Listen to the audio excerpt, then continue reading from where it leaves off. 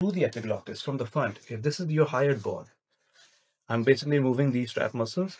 This bony part right here, right above, it's not that really prominent here, but from there till this epiglottis, this is your hyoepiglottic fold. It's made by the hyoepiglottic ligament. Then finally, we enter into the larynx. And in the larynx, you can see a very nice opening in the center where you have the two vocal cords. This right over here is your vocal cord. Keep in mind, the one fold on the top is the vestibular fold. The one on the bottom is the vocal fold. This is your true vocal fold. This is your false vocal cord. Here we have the vocal cords. And now remember, they're two in number. We are looking at only one half. But the space up above and between the vestibular fold and vocal fold, that space is known as the ventricle right here. In some books, it might have even called as a vestibule. But this is the space in between them. Up above, any of this area is all supplied by the superior laryngeal nerve. Below, you have the inferior laryngeal nerve, a branch of the recurrent laryngeal nerves. So the etiology of the damage here is different due to the nerve supply. All of this is your larynx becoming your trachea. You're finally entering into the trachea, and you can even appreciate a bit of the cricoid and thyroid in front.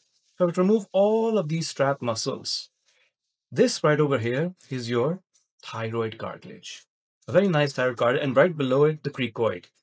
The ligament in between them, that ligament, so cricothyroid ligament. This one right over here. And you may have noticed, some of you, there's a muscle overlying the thyroid. This is basically your thyroid muscle. Beyond that, let's come to the backside. We have done the larynx and the trachea. We have done the tongue and all the structures behind. Let's remove all these pins just to clear up the region. And now let's go back to the esophagus.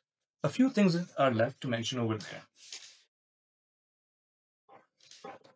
Over here, as I said, from the pharynx, we have the entry into the esophagus and into the larynx. The back side of this esophagus, as you can see here, well, before it becomes the esophagus, here it's still the pharynx. At this point, it will become the esophagus. And you can see how it becomes very muscular tube-like. At this point, it is still pharyngeal muscles. And this muscle you see right here is the superior constrictor muscle. It will blend nicely with the middle one and inferior one before finally meeting with cricopharyngeus and becoming esophagus. So here I'm putting one in the superior constrictor muscle. If we were to invert it on the back side, you can see there's a whole region exposed here. All of this is the vertebrae.